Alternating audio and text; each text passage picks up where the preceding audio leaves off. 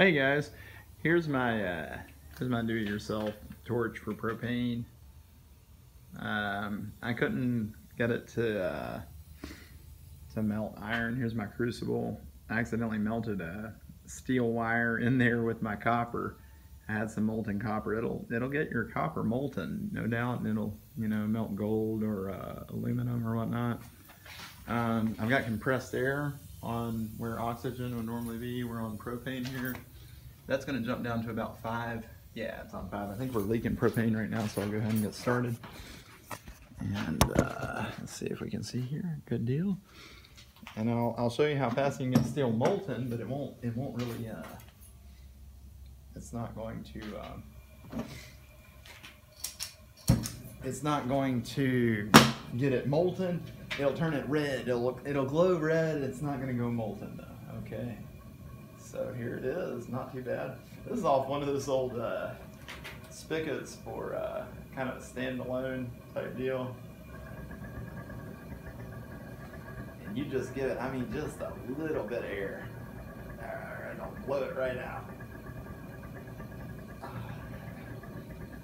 Oh, gee.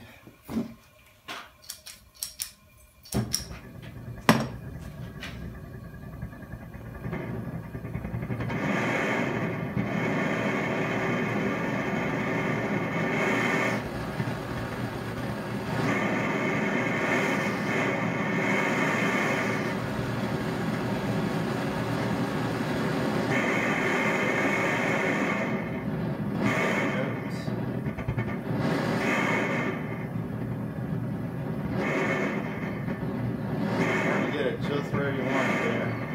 That right there is pretty good. You want that blue, that inner blue, so that'll kind of fluctuate. Of course, you can play with this and get it, more where you want it. But I'll show you how fast you can get it.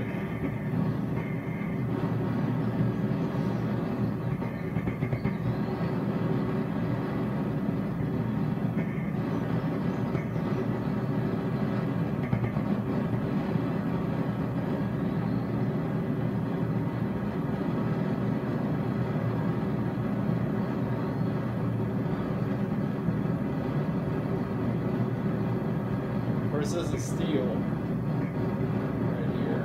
It's already starting to glow red on the back side.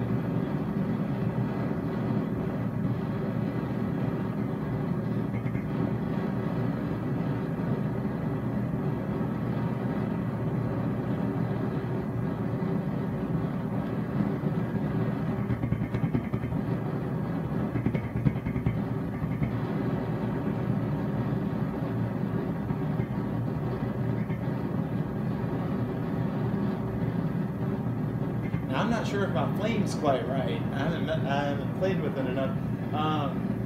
So it's glowing red right there, but I tell you, I don't think this is going as good as it was in my other attempt here. This.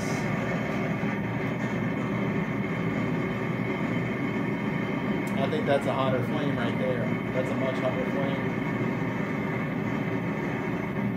Kind of mess with your flame, but even messing with the flame, I've tried about everything, and it won't turn it molten. It won't turn it to liquid or anything, or even make it glow where it's gonna make you see spots, where you need a shade or whatever. But not bad. There it goes. I mean, when I adjusted the flame there, it turned molten, or not molten. I keep saying it. The glowing red, So now you can hammer it or manipulate it. That's just compressed air and oxygen, and torch, do-it-yourself torch build there.